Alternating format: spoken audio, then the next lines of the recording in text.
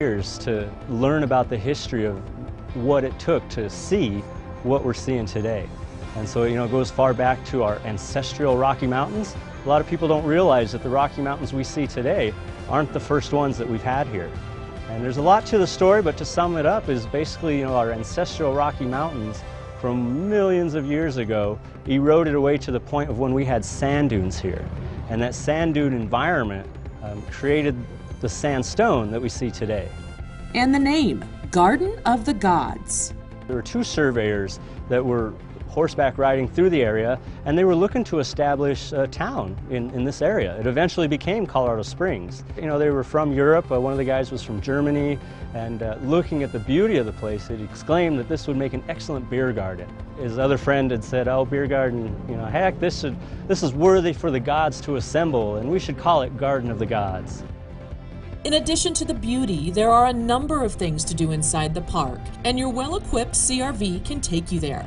With the spacious interior consisting of 37.2 cubic feet of cargo volume behind the second row seating. You can even fold down the last row and expand it to a massive 70.9 cubic feet of cargo space.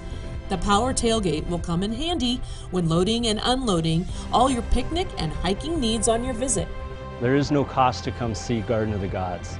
No cost for parking, no cost for admission. To see the Visitor Nature Center is free. And that's just one of the things. There's many things. We're a little over 1,300 acres in size.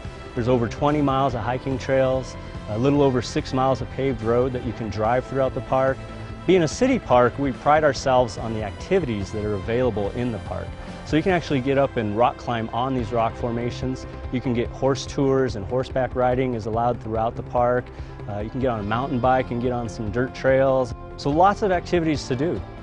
On your way home after packing up, your CR-V makes it simple. With a push-button start, steering wheel mounted controls for listening to music or making phone calls.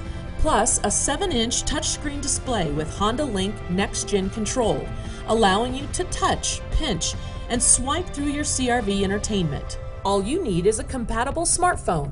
Some other standard features on the 2016 Honda CR-V that you'll be glad you have while visiting Garden of the Gods are an Eco Assist system and Pandora compatibility to listen to your favorite music while driving around the park. It's just a place where there's a combination of mixtures, a crossroads of culture, of history, of geology, and it all mixes and mingles here to be some of the best representations of what can be seen in Colorado right here in one location for you. Whether you're new to Colorado or a native who thinks they've seen it all, you can't go wrong packing up your CR-V and taking a trip down to Garden of the Gods. Only an hour or so outside of Denver, your one-tank trip getaway will certainly show your family this miraculous feat of nature.